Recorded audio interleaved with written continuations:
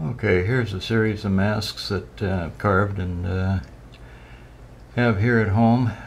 This particular mask is a Tsimshian style dying warrior. The kids refer to it as the Spider-Man mask because of the colors in it. It is carved in red alder, painted in acrylics. Moving on, next to it is a Nuchalt or Bellacula style mask. This one is also carved in alder. It would be considered as a moon attendant. His job would be to scrub the smoke off of the moon once a month so as to renew it and make it look like a new moon. Standing next to that is a Tsimshian style, well actually more of a McGovern style sun mask. The eyes and lips are in gold foil. It's carved in a big piece of red cedar. It's all one piece and painted in acrylics. Next to that is again a Tsimshian style mask. This would be a shaman's mask and is said to represent Raven. Next to that is a Quagilt style mask. It's a copper warrior, and it was a lousy piece of wood, so I slathered a lot of paint on it to cover up all the mistakes, and it was salvageable. Here we have a Tsimshian style sun mask. This is all one piece of red alder. The teeth are foiled, gold foil, as are the little circlets inside the rays coming off of the sun. Then there's another shaman's mask. This is in Tsimshian style. It's alder and acrylic paints. This is a Nutkan or Nuchalnuth style warrior mask. That's in yellow cedar, and those are acrylic paints, simulated eagle feathers, and I found a silver loop earring on the street, and so I stuck that in his nose, as these Indians did have nose rings, as well as the women wore labrettes in their lips. This is a old man mask. The carving is in red cedar. The paint is both oil and acrylic paint. The eyebrows are wolf fur, and the mustache is goat fur. And I got this design from a macaw drum, so the style would have to be considered macaw.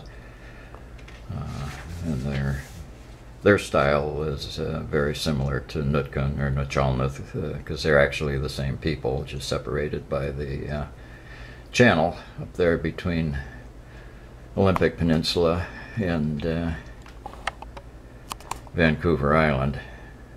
This is a print of a painting by Bill Holm. It's a raiding party of Haida warriors coming up in their canoes. I'm sorry, but that's a little better. There's less reflection on it. Over here we have a sun mask done in black walnut.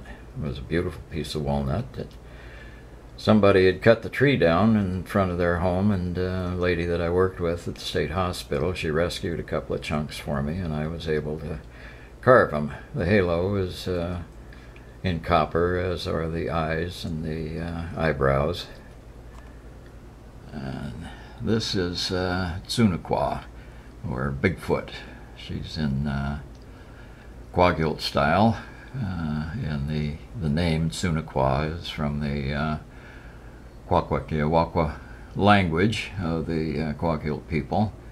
She's a cannibal giantess who's said to lurk in the woods at night to swipe little kids who wander away from the village. And she takes them up to her cave and is going to eat them.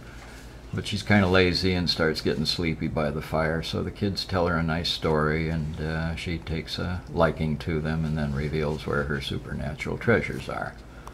By the way, this sun mask is in the style of the Tsimshian Indians. Now I'm getting down here to show a couple of other pieces. Ouch. This is a Kwakiutl style mask. It's a wood spirit. It's carved in cedar. Those are hawk feathers in the head. Actually, they're turkey feathers that are painted to look like hawk feathers. And it's painted in acrylics and oils. Up above here, this is a Inuit style bear mask. It's the only one I've done in Inuit style, but I like it. It's very simple. The little face in the eye is carved separately and then set into the mask.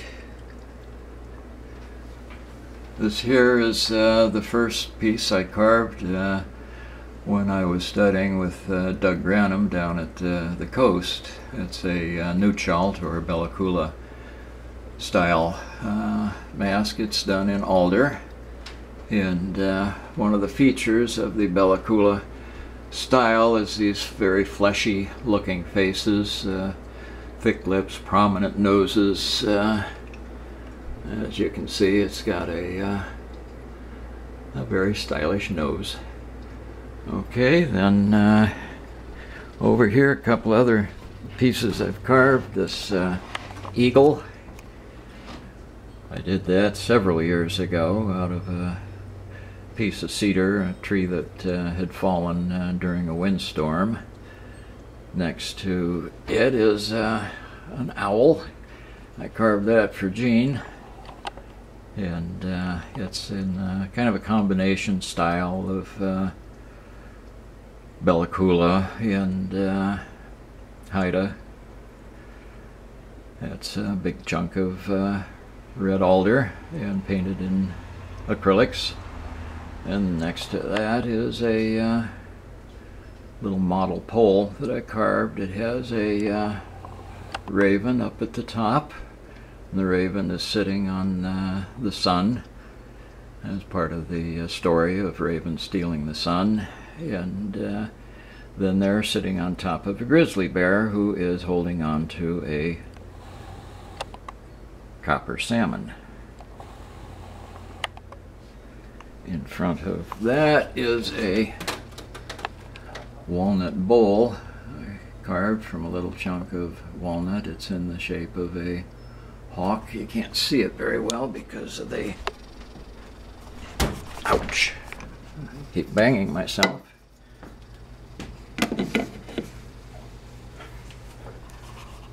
And my wife is laughing at me. And that still doesn't work very good, but there you get some idea of the curve of it. My son Patrick refers to it as a stealth bowl. Anyway, that's it for now. Hope you enjoy it.